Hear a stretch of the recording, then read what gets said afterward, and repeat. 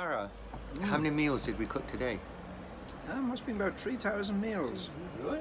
Cooked with love. That's the main ingredient. It was made. We got vegetables, potatoes, cauliflowers, tomatoes, but love. Yeah. And if you eat that love, what does it taste like? It tastes really good. I love it. Yeah. I love it when I Is eat it love. sweet, sour, or what's it like? It's all flavors. Yeah. The love is really nice. So, the best ingredients for making a nice meal is lots of love. Okay. And then the thing with love is you have to share that love. So then we And go how out, do we share it? we go out in the streets. We don't sit in temples. We go out in the streets, because in the streets there's loads of people who need some love. So you give that love. That's why we practice Bhakti yoga. Bhakti means love, yoga of love.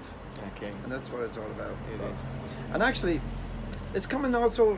Our volunteers are amateurs, but that amateurs come from the word amor, means they do it out of love. See, and also we're friends here. We're companions. Companions means people who you share bread with. You break bread. You share bread with. Yeah. It's the real meaning of the word companion. Just like Christ did. Yeah. So we're companions and doing our love. So Hare Krishna. Hare Krishna.